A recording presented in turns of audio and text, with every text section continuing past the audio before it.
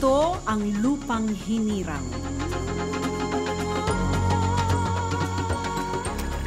Ang perlas ng silangan.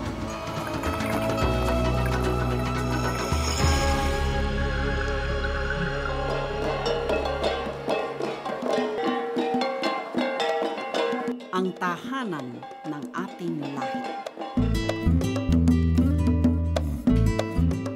Ang tuntungan ng ating kalinangan at kinabukasan.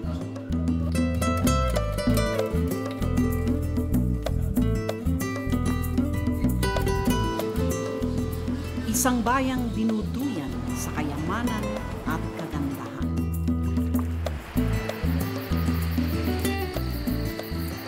Each island in itself, paradise siya, yung kaiba, yung karisma ng Coron. Nandoon sa pag-ikot-ikot mo and finding small surprises in each destination.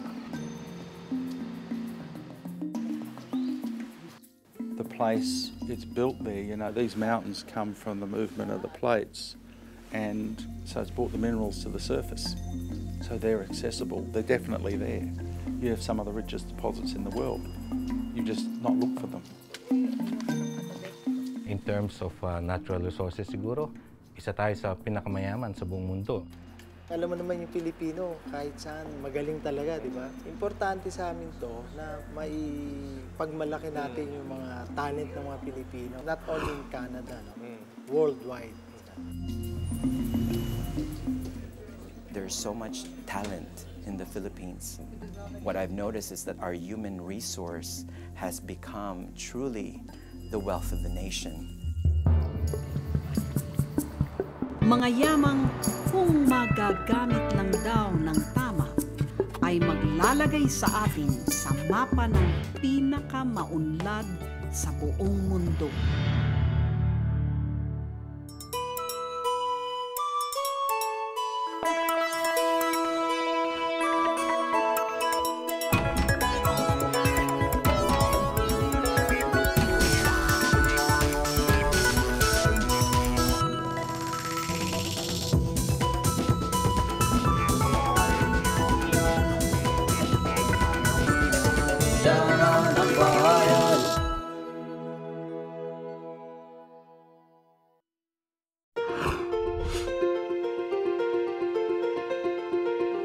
Ang bansang Australia ang pang-anim na may pinakamalagong ekonomiya sa buong mundo.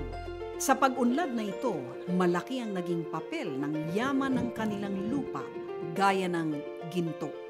But mining has also been just as important in terms of the economy. In terms of exports from Australia, you know, mining makes up nearly half the country's exports. So we create a lot of wealth, and it's been like that for several decades, as you point out.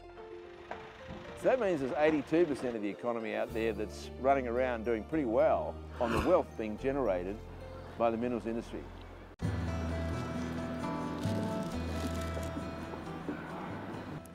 Mataas ang kalidad ng pamumuhay dito sa Melbourne. Tahanan ito ng mga pinakamatatandang mining company sa buong mundo at nakabase ang mga pinakamalalaking kumpanya hanggang ngayon.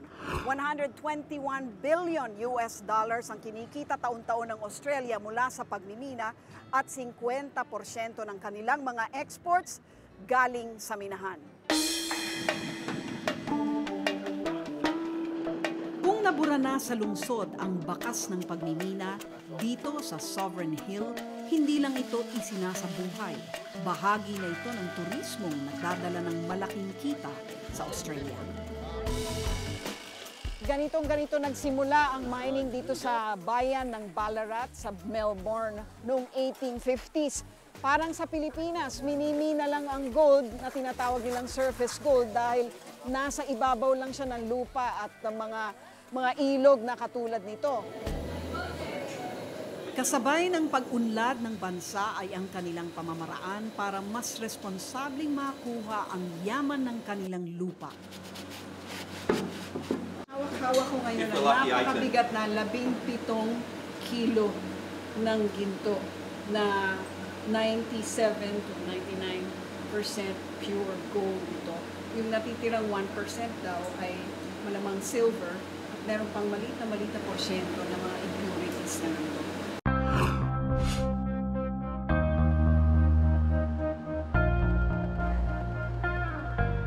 Dito naman sa Kalgoorlie Boulder, ang tinaguriang The Great Outback ng Australia, 30% ng kinikita ng Australia sa pagmimina galing dito.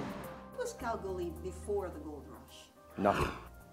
It was discovered by a couple of prospectors at the top of Hannon Street. They kicked over some nuggets and they started mines back then, and that's why we've got the unusual situation where we've got a rather large town right on the edge of the Golden Mile.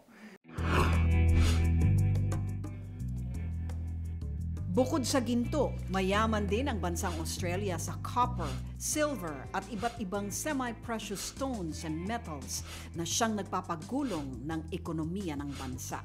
We are classified as a precious metals mint, so we only work in pure silver, pure gold, pure platinum and pure palladium. I see, okay. So, and who would purchase these coins? Investors all around the world. We still produce hundreds of thousands of precious metal coins every year, and we export close to 80% of what we produce to foreign nations. Tunay ngang haligi ng ekonomiya ng Australia ang pagmimina. Ang kita ng bansa mula sa pag-e-export ng mga mineral ay umaabot sa $138 billion kada taon. Katumbas ito ng higit 50% ng kabuoang GDP ng bansa. Bagamat mahigit 100 taon nang nagmimina ang Australia, malaking bahagi pa rin ng kanilang lupain ang hindi pa namimina hanggang ngayon. Yamang nakabaon pa rin at naghihintay na matuklasan.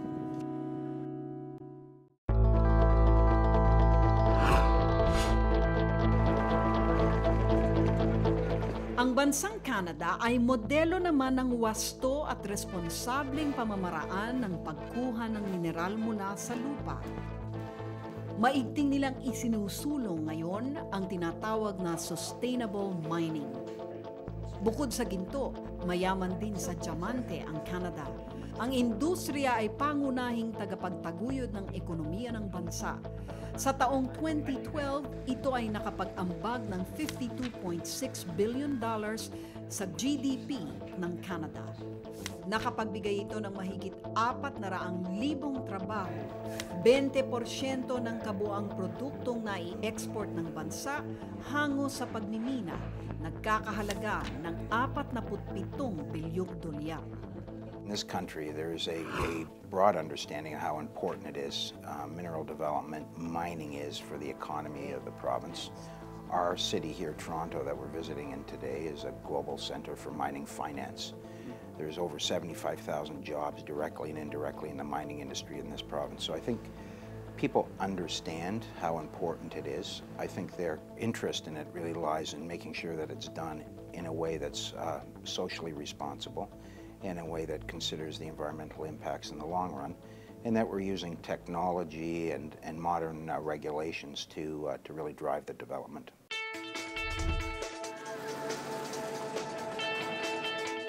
Isa sa pinakamahal na bato ay ang diamante o diamonds. Ito ay dahil bibihira lang ang mga lugar kung saan ito mamimina. At isa sa mga bansang kumikinang sa yamang ito ay ang Canada. Pagdating sa bigat at halaga ng mga diamanteng namimina, ikatlo ang Canada sa buong mundo, kasunod lamang ng Botswana at Russia. At 2 sa 3 minahan ng diamante dito sa Canada ay matatagpuan sa Yellowknife, ang tinaguriang Diamond Capital of North America.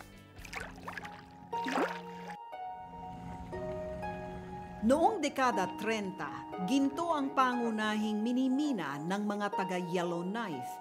Pero noong dekada 90, natuklasang mayaman din pala sila sa diamante. How was this like when the mines were still operating?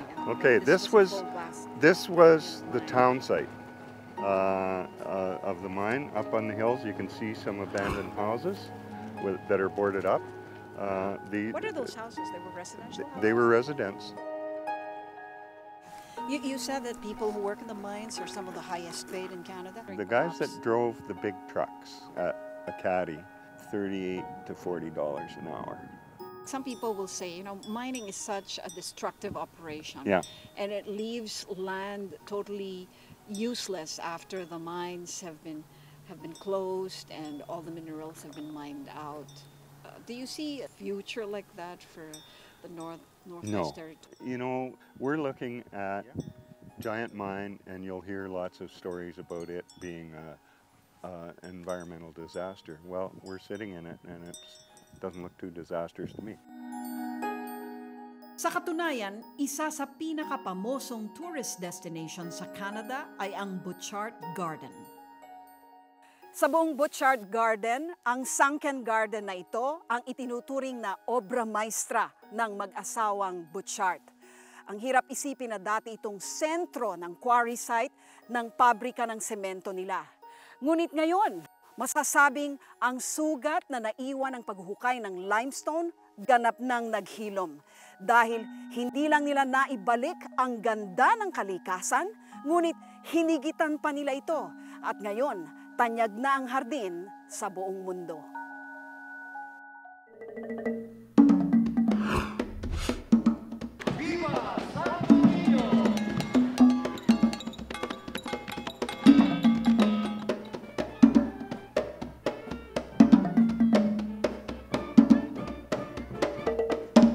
Dito sa Pilipinas, tinatayang nasa higit 800 bilyong dolyar ang halaga ng nakabaong mineral. Isa sa bawat 3 ektaryang lupa sa Pilipinas naglalaman ng mga precious metal tulad ng ginto, copper, nickel at chromite. Kung miminahi ng mga ito, tinatayang tataas ng 10 beses ang GDP ng Pilipinas kada taon. Sa halagang ito, maaari na nating bayaran ang ating utang panlabas ng 15 beses. Makikinabang ang mga pamilyang tulad ni Mang Manuel, isang third-generation miner na matagal nang nakikinabang sa biyaya ng lupa. Eskwelahan nila, yung mga anak ko, libre hanggang dito sa high school. Wala po kaming binabayaran na yung mga expenses lang na miscellaneous, yun lang ang binibayaran namin, yung mga projects nila. Ganun. Pero sa tuition fee ng high school at saka elementary, wala. Libre talaga. Binipisyo po namin na maganda yun. At kasama sa kanilang pag-unlad, ang pag-angat din ng kabuhayan ng mga karatig bayan na pinakikinabangan ang mga positibong pagbabagong dala ng minahan. Pero sa dati talaga, hindi ka na makadudublihan dahil yung limited yung paghakot eh. Yung kaya mo lang buhatin ganun. Pero ngayon, nagtitriple, nagdudubli dahil kutsina ang sasakyan. Hinahakot na yung kutsina. Mas mabuti na ngayon, parang gumaganda at saka gumagaan ang hirap ng pagdala ng karga. Kaya sa kabila ng hagupit ng kalikasan, ang komunidad na kanilang kinabibilangan ay nakikiisa sa pagwawasto sa mga hamong kanilang kinakaharap. IPs and multinational companies could still exist provided the cultures of the IPs are being respected. The concept that the IPs are barriers to progress, it's hard to accept that because for me, many of our IPs in the mountain provinces also recognize that progress is really necessary for the country. And I think it's just a matter of respecting the culture of the IPs and arriving with a compromise. Para tuklasin at unawain ang lawak at lalim ng yaman ng ating bayan, nilibot ng News 5 hindi lamang ang buong bansa, kundi maging ang Canada, Australia at pati na Malaysia. Saan nga ba natin sila katulad? When did your company start eyeing it for transformation? The transformation started from day one that our founder bought this piece of land 30 years ago.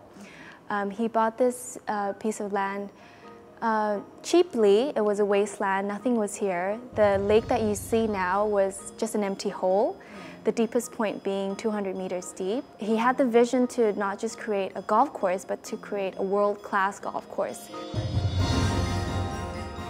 Saan ba tayo naiiba? Sino mag-aakala na ang lugar na kinatatayuan ko ngayon ay isang dating minahan ng lata, ang pinakamalaking open-pit tin mine sa buong mundo. Nag-iwan ito ng isang uka na 2 kilometro ang haba, 1 kilometro ang lapad, at mahigit 200 metro ang lalim. Pero ngayon, ang ukang yan, isa ng napakagandang lawa sa loob ng isang world-class resort.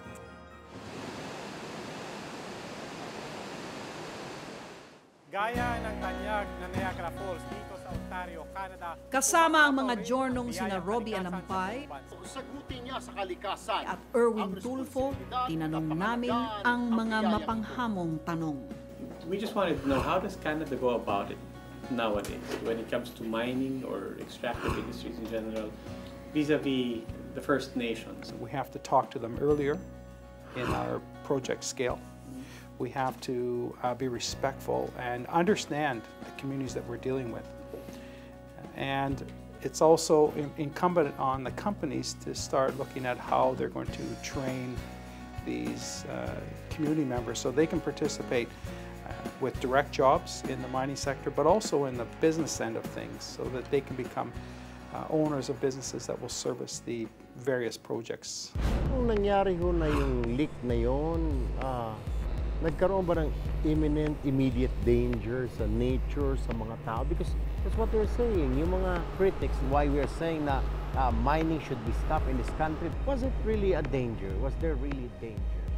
It would not be repeated again because we would abandon that system of draining water from the tailings pond. You have heard about the construction of that open spillway. It costs about 325 million. So that water now will pass through that open spillway.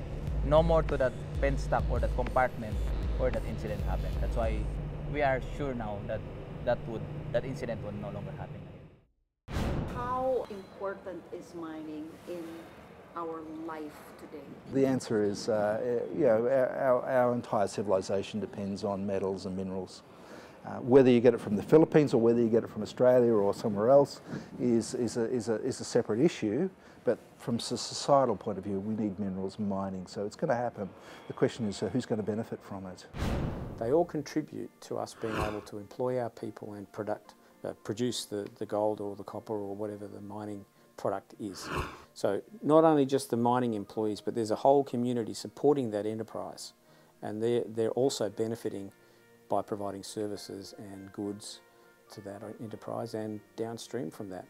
Once you produce copper, you can produce wire, you can produce rod, you can produce pipe and tube, and you can have a whole bunch of new industries growing off the back of that product. And won't it be a great story when we have Filipino ore becoming Filipino metal, becoming Filipino manufactured goods? In Malaysia, we've actually been able to turn around the mines concept. You put in quality products, you put in your heart, you put in your passion, and really doing good for the community, doing good for the environment. And we're very happy to say that if you mention mines in Malaysia, people would link it to, good things and not bad things. We have good golf courses, good homes, beautiful scenery, beautiful landscape, good services and hospitality. Ito ang Yaman ng Bayan. Mapapanood nyo eksklusibo sa TV5.